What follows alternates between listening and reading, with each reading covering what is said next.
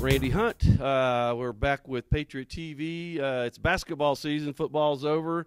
I'm here with Coach Chad Perkins. Coach, this is our first installment for Patriot basketball. Let's start talking a little bit about the last year or two. I know a couple years back we were struggling. Last year I think we started off in the right direction, and we had I think we ended up with about a 500 mark. Lost a couple seniors from last year, but just talk about last year a little bit, and what we saw what happened last year. We kind of climbed the mountain, climbing out of the hole, getting back to respectability, and we were 2 years ago 9-9, which was a pretty good mark for us. And then, I really think we probably underachieved a little bit last year. We had big expectations, and we had not a bad year, but I think we all expected a little bit more. And part of that, I saw a better team coming, upgraded the schedule, got in the Big Atlantic Classic. So there were not many cupcakes there. And, when you play a schedule like that, you better come to play every night or you're going to be in trouble.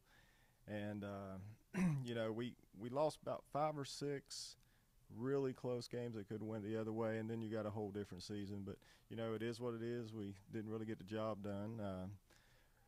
Of course, from that team, we lost your son, Aaron Hunt, good 3-year starter for us.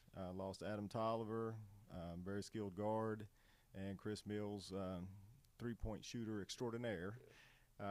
We've lost some people. We feel like we have a lot of people back, and then we got some new additions to help fill in the holes there.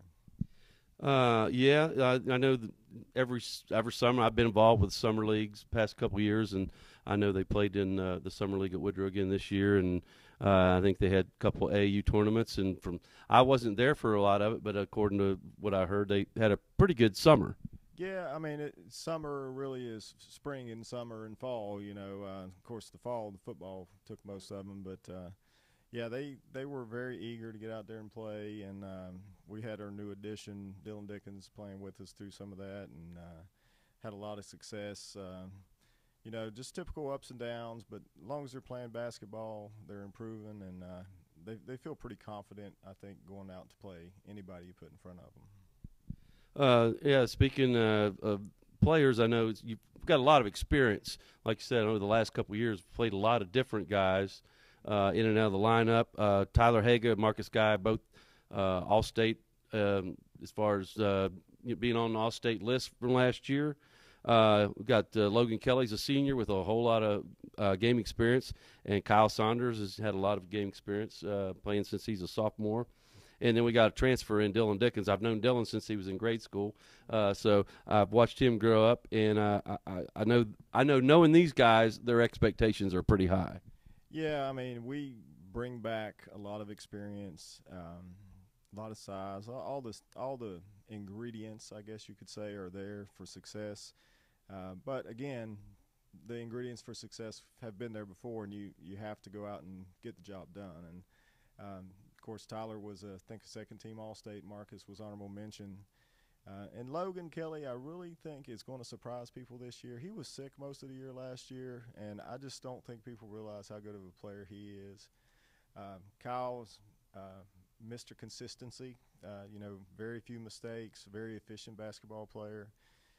And then you throw Dylan in, the transfer there, that he's an automatic double-double. He's really fit in well, and he's just really a strong, tough kid, good finisher. And let's not forget about Nick Kostinko. Kostinko will probably be the sixth man, and he can play any position, offense or defense, and he has been playing fantastic. I remember walking in the gym back in the summer, and I said, "Who is that tall kid there?" It was Nick, and I've watched Nick play since middle school, and he's put some height on and a little weight, so he's ready to go. Games, it's almost season time here. I know these guys they're always get tired of practice before the season starts. They put a lot of work in, and this Friday we got to travel to Greenbrier West, and then next week we have a couple home games with James Monroe and Liberty. So this Friday we're at West. What can you tell us about Greenbrier West? Coach Saunders and I went and watched them last night. And they're kind of following the pattern that we followed. They were 0-19 a few years ago, and then they got a little better and a little better, and they're kind of expecting a breakout year. They're probably a little further behind in their development than us. I definitely consider us a favorite in the game. But they're good enough to beat you. Like a lot of the teams that if you just don't go play, they're going to beat you. But they have 2 6'8" twins, and a couple other good guys back, so we'll definitely have our hands full. Yeah, I remember the Twins last year, and they've got a year's experience now. So, yeah. And then we have James Monroe. I know James Monroe was a tough game for us last year. We went down there, and I think the long ride got to us, and I felt like they upset us when we were down there last year. I'm not sure what they've lost or gained this year. Well, actually, Coach Saunders and I went to Montcalm to scout Greenbrier West, and Coach Cuthbert and his son Mark went to Summers County to scout Monroe. I haven't been to practice yet today, so I haven't got to talk to Coach, but I know Monroe has a new coach, so not much point watching film from last year, but you know, they did win. They won a big game down at Summers County. I know a player, Dominic Lewis, fantastic little guard for them. He had 24 against Summers last night and had a big game against us. Was hard to handle. So they do have some talent. Like I said, I'm kind of just focused on West a little bit right now, and we'll have some stuff ready for them when we get to them. Okay. All right, Coach. Appreciate it. Hopefully, like I say, we're away Friday night.